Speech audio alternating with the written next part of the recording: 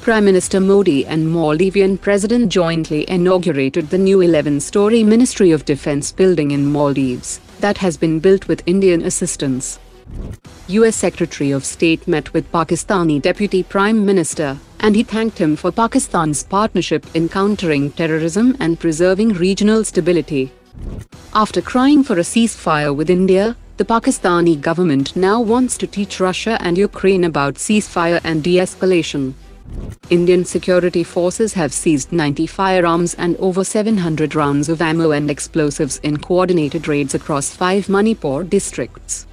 A high-level Armenian military delegation is on a visit to India to assess the locally built AK-203 rifle JVPC carbine and the Ashmi submachine gun. Hindustan Shipyard and Bharat Earth Movers Limited have signed an MOU to jointly develop next-generation marine and infrastructure systems.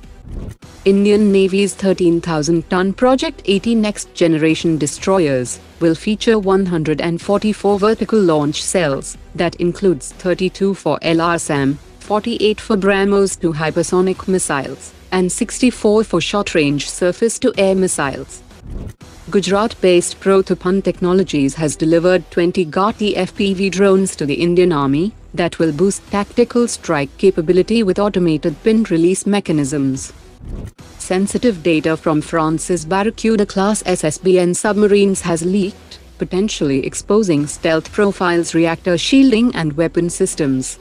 Naval Group has claimed that no intrusion has been detected despite a 13 GB data leak, and has launched investigations with French authorities. India's Nibe Limited has signed a technology transfer deal with Israel's Elbit Systems for the PULS Precise and Universal Launch System, which is a 300 km range modular rocket system. Under the agreement, Nibe will manufacture and integrate PULS in India, bolstering indigenous capability under Make in India. Israel's Rafale Advanced Defense Systems has confirmed that the Prachand light combat helicopter can carry 2 300 km range icebreaker missiles without compromising performance, making it ideal for deep strike and long-range anti-ship missions. The Indian Air Force has recently received the icebreaker missile for evaluation, while the Indian Navy has also been offered the icebreaker and air Laura missile for its MiG-29K Rafale Marine and P-18 aircraft. As Russian President Putin's September 2025 visit approaches, speculation grows around India possibly finalizing a deal for the Su-57. However, military analysts have said that the F-35 remains in the conversation despite strained India-US ties under President Trump. India might demand a custom India-specific F-35 variant with key upgrades that includes a PG-85 laser radar, next-generation adaptive engines, 300 km range and 260 Joint Advanced Tactical Missile, 925 km AGM-158P Joint Air-to-Surface Stealthy Cruise Missile, 150 km AGM-154C Joint Standoff Weapon, and 80 km Joint Direct Attack Munition Extended Range, and 110 km GBU-39 Small Diameter Bomb Mark II.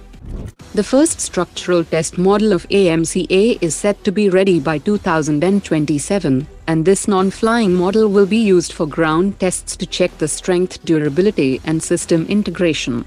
It will undergo stress fatigue and systems testing to ensure safety before any real flight, that will help test flight control software through simulations. The first flying prototype will be ready by 2028. Flight testing will start in 2029, and the final version will be ready by 2033 for the Indian Air Force. Today's top 3 comments.